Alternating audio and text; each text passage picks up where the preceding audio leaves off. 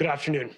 I want to first off thank members from the Durham Catholic School Board for welcoming us here to Father Leo Austin School. I want to give a shout out to Sam Musterhoff, the parliamentary assistant, for being a strong leader within education, as likewise to my colleagues from Parliament who are with us, Minister Scott, MPP Coe and Park, the local MPPs, as well as MPP Smith, and all members of our caucus who are present today. In June, the Premier and I made a commitment to parents that we would provide final clarity on how schools will be able to reopen safely, and that we provide choice for parents who are the highest authority when it comes to their children. Today, we are here to unveil a plan to do just that, a plan that was developed by the best medical leaders in this country, Ontario's Chief Medical Officer of Health, the COVID-19 command table, the Hospital for Sick Children, parents, students, and many of our education partners. I also want to thank school boards for their immense work they've done over the past few months, including here at the Durham Catholic, navigating from very uncharted waters. I now want to lay out our plan to get Ontario students safely back to school this September. First, all publicly funded elementary schools will be reopening province-wide in September 5 days a week. This will also include a safe reopening of the childcare sector to permit operators to reach that full capacity as of September 1. That was a promise the Premier and I have made to moms and dads of this province, and it's a promise we intend to keep. Second, most secondary schools will reopen under an adapted model that limits the size and the interaction of cohorts. As we have previously laid out, groups of 15 students will alternate between attending class in person and online. Secondary schools with lower risk profiles will be able to reopen with a full return to class in person 5 days a week. As we've always said, we will continue to respect the choice and the authority of parents, the choice of whether to enroll their children for in-school instruction, the choice of determining when and if they feel comfortable with their child re-entering school during the year, and the expectation and delivery of live, online, teacher-led synchronous learning for their child when they're not in school. We know that the last few months have not been easy for everyone, but I want to take a moment to acknowledge the impacts this has had, as the Premier noted, on children across this province. We've heard loud and clear from medical and pediatric experts that COVID-19 has had profound mental health impacts on our kids. And now more than ever, reopening schools is crucial to the social emotional development of Ontario students. It's also crucial to allowing parents to return to work and to support Ontario's economic recovery.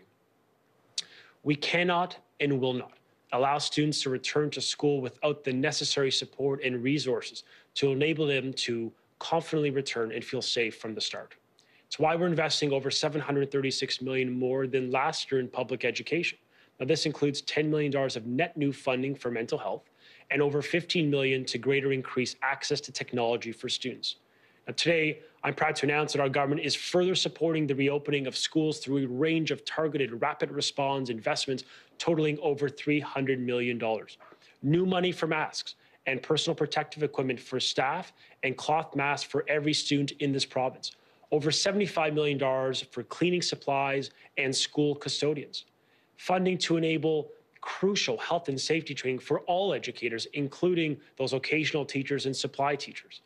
$30 million for additional staffing based on board's needs on the ground, and over $50 million for the hiring of 500 public health nurses to be embedded in our schools to support surveillance testing and treatment of students. We're also enhancing screening and contact tracing, and for the first time, we are implementing a targeted surveillance testing program for secondary students. We are increasing investment for special education as well, and we're asking boards to ensure students with exceptionalities are in class for the entire week. To support these students, I'm proud to announce an additional investment in funding of $10 million. This will support hiring more EAs, specialized equipment, and whatever else it takes to support the continued learning for those kids. Finally, we're adding another $10 million in funding for mental health supports for students. This is on top of the $10 million that we already announced last month, meaning that our already record investment under this government in mental health is truly unprecedented. We're being cautious. We're taking extra health and safety measures. We are putting in the necessary dollars, and we are supporting parents through this process. Because as the Premier, the Deputy Premier, and I have said all along, we will do whatever it takes to keep your child and our staff safe in this province. And I know it's important for parents to know what the child's school and classroom will look like when they return. And I want to talk to you about a few of those elements. First, on masking. Cloth masks will be required for students in grades 4 to 12, based on public health advice. For our youngest learners, masks will be optional. This consistency will protect all children, parents, and communities, and is directly responsive to the evolving public health data and advice. We're also providing all educators, staff, and students with proper PPE to ensure they can return to work and learn with confidence. Second, as noted, we're providing 500 public health nurses in the schools. In our secondary schools, they will assist with surveillance testing strategy, which will be key. This is on top of our already familiar concepts of cohorting and physical distancing. We will also be supporting public health efforts by continuing to promote our screening protocols so that students and staff do not show up to school if they have any symptoms of COVID-19, even if they are mild. Folks, we've pulled out all the stops for the 2 million students in this province. And let's be clear, our students deserve nothing less. This plan will evolve based on the evolution of COVID-19 and the risk to communities across the province. I just want to end by saying thank you. Thank you to our parents, our educators, and our all-star students. You've truly inspired me and our province, and you have led the way. Thank you.